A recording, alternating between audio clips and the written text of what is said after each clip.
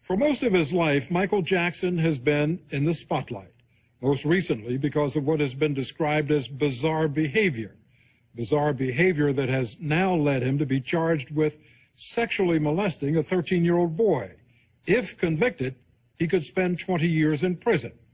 Now out on bail and awaiting trial, tonight Michael Jackson speaks out for the first time about his arrest, his accuser, and the charges that have, for the moment, made his life a shambles. We sat down with Michael Jackson on Christmas Day at a hotel in Los Angeles, one of several cities where he has been in seclusion since authorities in Santa Barbara officially charged him with 7 counts of sexual molestation and 2 counts of using an intoxicating agent reported to be alcohol to seduce the boy. What is your response to the allegations that were brought by the district attorney in Santa Barbara that you molested this boy? Totally false. Before I would hurt a child, I would slit my wrists. I would never hurt a child. These are totally false. I was outraged. I could never do something like that. This is a kid you knew? Yes. How would you characterize your relationship with this boy? I've helped many, many, many children, thousands of children. Cancer kids, leukemia kids. This is one of many. Michael Jackson says his accuser is among thousands of children he's invited to his 2,600-acre Neverland Ranch in California to play in his amusement park, visit his zoo, watch movies, play video games, and feast on their favorite foods. Tell me why you developed Neverland. Because I wanted to have a place that I could create everything that I never had as a child. So you see rides, you see animals, there's a movie theater. I was always on tour, traveling, you know, and I never got a chance to do those things. So I compensated for the loss. Right? I have a good time. I mean, I can't go into a park. I can't go to Disneyland as myself. I can't go out and walk down the street. There's crowds and bumper-to-bumper cars, and so I create my world behind my gates. Everything that I love is behind those gates. We have elephants and giraffes and crocodiles and every kind of tigers and lions, and we have busloads of kids who don't get to see those things. They come up, sick children, and enjoy it. Mm-hmm. They enjoy it in a pure, loving, fun way. It's people with a dirty mind that think like that. I don't think that way. That's not me. And do you think people look at you and think that way today? If they have a sick mind, yeah. Mm. And if they believe the trash they read in newspapers, yeah. Mm. And it's not, just, remember something, just because it's in print doesn't mean it's the gospel. People write negative things because they feel that's what sells. Mm-hmm. Good news to them doesn't sell. And Jackson says his relationship with this boy he first met a year ago was positive. He says he was determined to help him with his battle against cancer. So when he would come over, what would he do? What would you do? I'll tell you exactly. When I first saw him, he was totally bald-headed, white as snow from the chemotherapy, very bony, looked anorexic, no eyebrows, no eyelashes, and he was so weak I would have to carry him from the house to the game room or push him in a wheelchair to try to give him a childhood, a life, because I felt bad because I never had that chance too as a child, you know, and so I know it felt like in that way, not being sick but not having had a childhood. So my heart goes out to those children. I feel their pain. Jackson says he tried to help in the healing process by taking the boy around the grounds of Neverland to Jackson's favorite places. He had never really climbed a tree, so I had this tree that I have at Neverland. I call it my giving tree because I like to write songs up there. I've written many songs up there. So I said, you have to climb a tree. That's part of boyhood. You just got to do it. And I helped him up, and once he went up the tree, we looked down on the branches, and it was so beautiful. It was magical. And he loved it, to give him a chance to have a life, you know, because he was told he was going to die. They told him, they told his parents to prepare for his funeral. That's how bad it was. And I put him on a program. I've helped many children doing this. I put them on a mentor program. The boy, whose name and face we're not revealing, has credited Michael Jackson's friendship and support with helping him to battle his cancer. Isn't that great? Not sick at all. No more cancer. And last February, in a British documentary that was filmed before the boy alleged he was sexually molested, he said that he had stayed overnight at Jackson's home many times and had slept in his bedroom. There was one night I stood in there, I asked him if I could stay in his bedroom. He let me stay in the bedroom. And I was like, Michael, you can sleep on the bed. And he was like, no, you sleep on the bed, sleep on the bed. We're like, no, you sleep on the bed. And then he finally said, okay, if you love me, you can sleep on the bed. I was like, oh, man. And so I finally slept on the bed. That comment, along with Michael Jackson's startling confession that he had shared his bed many times with children, spurred an investigation last February by the Los Angeles County Department of Children and Family Services, which interviewed the boy and his mother to determine whether he had been sexually molested by Michael Jackson. According to an agency memo, the child denied any form of sexual abuse, and the investigation by the Sensitive Case Unit concluded the allegations of neglect and sexual abuse to be unfounded. Over the next several months, relations between the boy's family and Michael Jackson deteriorated. According to sources close to the family, the boy's mother had suspicions that Jackson was serving alcohol to her 13-year-old son, who was still suffering from cancer. Eventually, she took her suspicions to the district attorney, and that led to a full-scale investigation by his office and the Santa Barbara County Sheriff. An arrest warrant for Mr. Jackson has been issued on multiple counts of child molestation. The bail amount on the warrant has been set at $3 million. If Michael Jackson's watching this right now, what's your message? Get over here and get checked in. We would encourage him to turn himself in and cooperate with law enforcement. With that announcement 2 weeks ago, Michael Jackson's future and his career were in serious jeopardy. At 12:05 today, Michael Jackson was taken into custody. He surrendered to authorities and was booked on child molestation charges of lewd and lascivious conduct with a child. What was going through your mind when you're taken into a police station in handcuffs to have a mugshot taken that you know was going to be shown around the world? They did it to try and belittle me, to try to take away my pride. But I went through the whole system with them, and at the end, I wanted the public to know that I was okay, even though I was hurting. What happened when they arrested you? What did they do to you? They were supposed to go in and just check fingerprints and do the whole thing that they do when they take somebody in. They manhandled me very roughly. My shoulder is dislocated, literally. It's hurting me very badly. I'm in pain all the time. See this arm? This is as far as I can reach it. Same with this side over here. Because of what happened at the police station? Yeah, at the police station. And what they did to, if you saw what they did to my arms,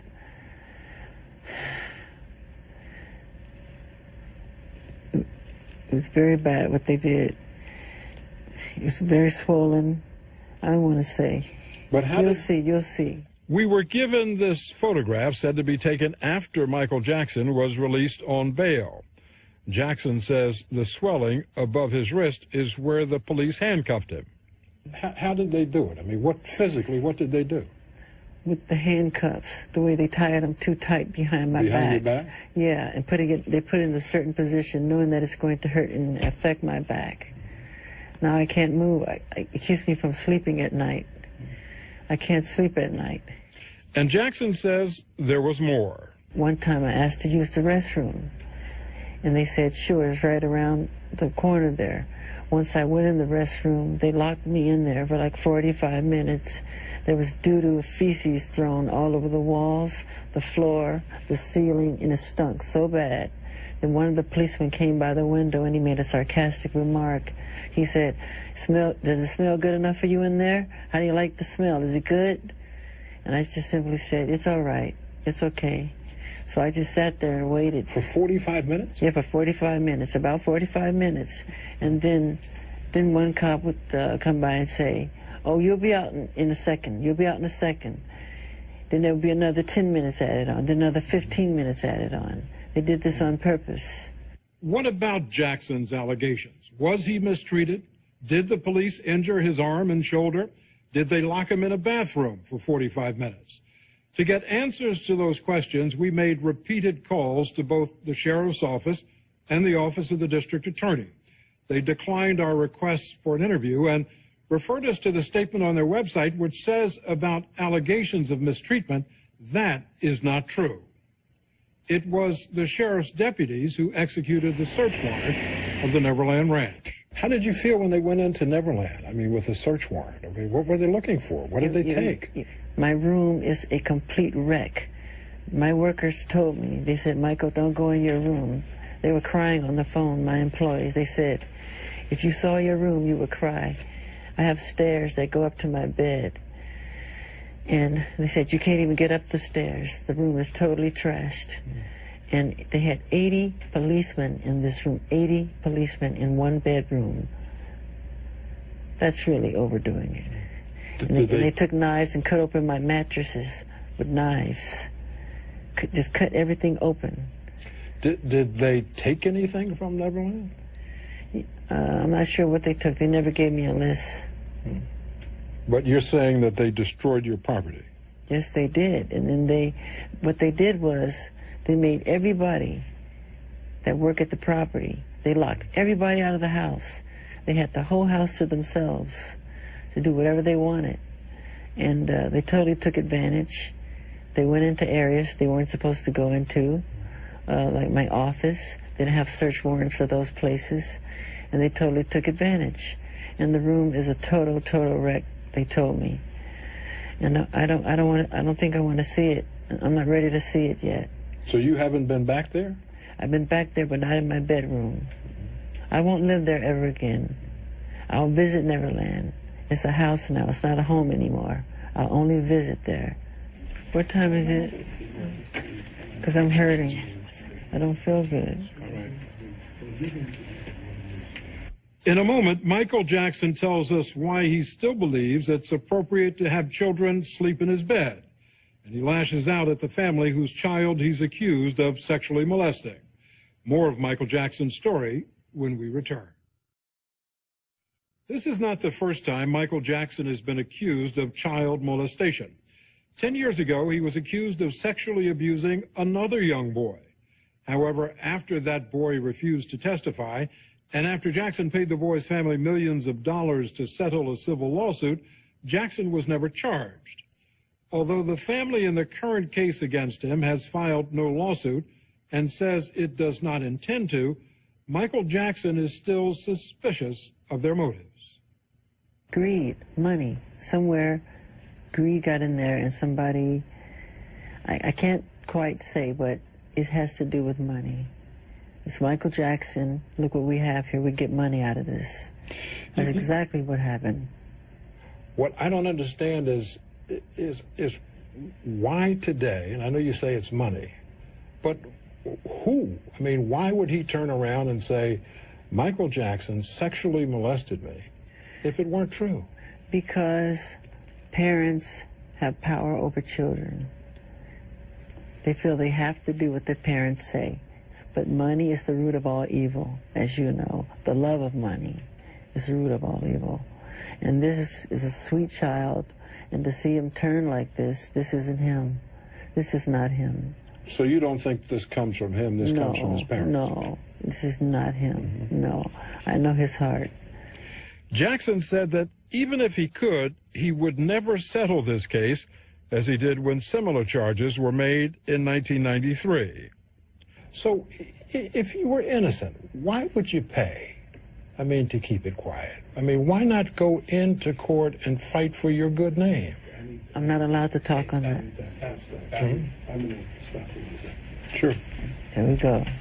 Jackson's attorney, Mark Garagos, told me that if I wanted an answer to that question, I'd have to ask him. I mean, remember what happened to him 10 years ago. He was humiliated. He went through where somebody was examining him, was photographing him, was having him, humiliating him in the worst way in terms of looking at his private parts and photographing his private parts. And he was subjected to some of the most just intrusive kinds of things that you could ever imagine. I can only try to put myself into that situation and say, look, if money could make that situation go away, maybe that was the calculus then. I don't know, and I don't want to second guess it.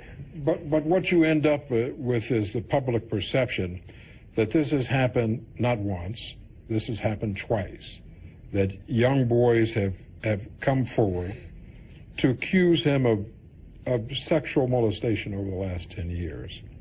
And he has made public comments about how he enjoys sharing his bed with children. Can you understand how the public might feel that, hey, maybe there's something here, there's a lot of smoke? Well, look, there's a lot of smoke, but I think it's a lot of the people who blow the smoke are twisting what's happened. I understand when people say now there's somebody else who came forward, but I think, in all fairness, most people get it. Most people understand that this case is not about anything but money. We asked the mother of the accuser who made these latest allegations to tell us her side of the story, but she declined and would not authorize anyone else to speak on her behalf. That British documentary last February, which you didn't like. Yeah, I didn't like it. You said in that documentary that many children have slept in your bedroom. You said, yes. And I'm going to quote here, why can't you share your bed? The most loving thing to do is to share your bed with someone. Yes. As we sit here today, do you still think that it's acceptable to share your bed with children? Of course. Of course, why not? If you're going to be a pedophile, if you're going to be Jack the Ripper, if you're going to be a murderer, it's not a good idea. That I'm not. That's how we were raised. And I didn't sleep in the bed with the child. Even if I did, it's okay. I slept on the floor. I gave the bed to the child. But given all that you've been through, yeah, given the allegations, given the innuendo, why would you put yourself in a position where something like this could happen again?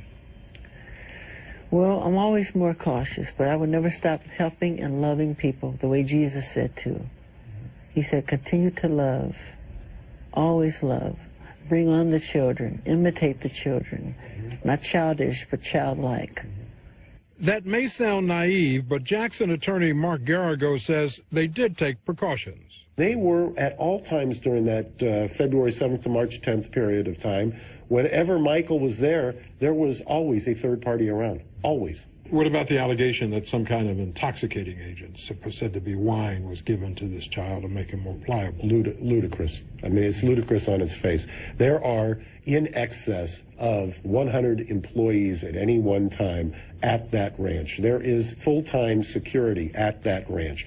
There are people who are there at all times, day and night, 24/7, who are specifically instructed to make sure that people don't do that. The kids are nowhere near alcohol or liquor.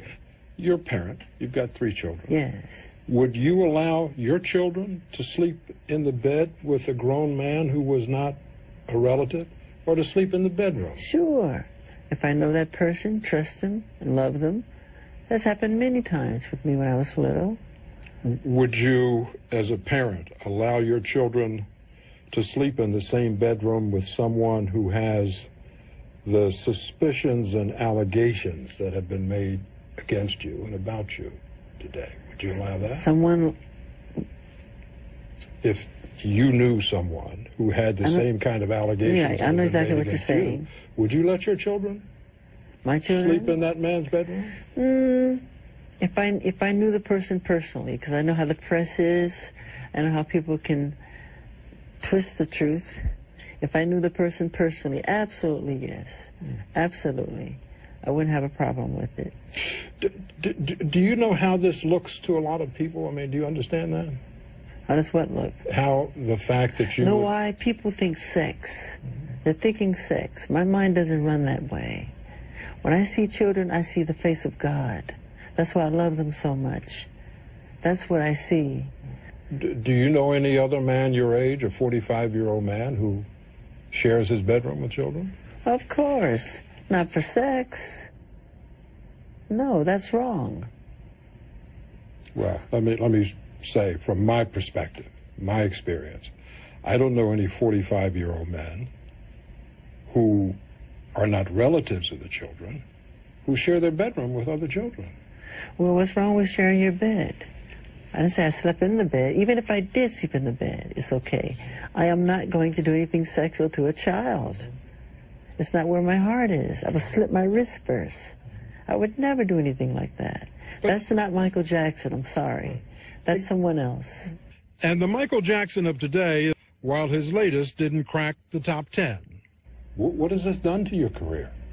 What has it done to my career? What has it done to your career? In what way? How has it impacted, touring, record sales? My album's #1 all over the world. All over the world. America's the only one because, I don't want to say too much. But it's not #1 in the United States. It's conspiracy, yeah.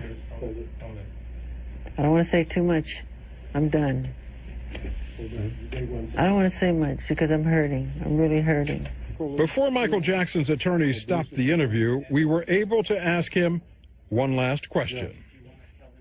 Michael, what would you say to your fans who have supported you through all of this and who today, some of them might have questions? What would you say to them? Well, I would tell them I love them very much, and they've learned about me and know about me from a distance. But if you really want to know about me, there's a song I wrote, which is the most honest song I've ever written. It's the most autobiographical song I've ever written. It's called Childhood. And thank you for your support, the fans around the world. I love you with all my heart. And I love them dearly, all over the world. Michael Jackson will make his first appearance in court on January 16th when he is arraigned. He is expected to plead not guilty.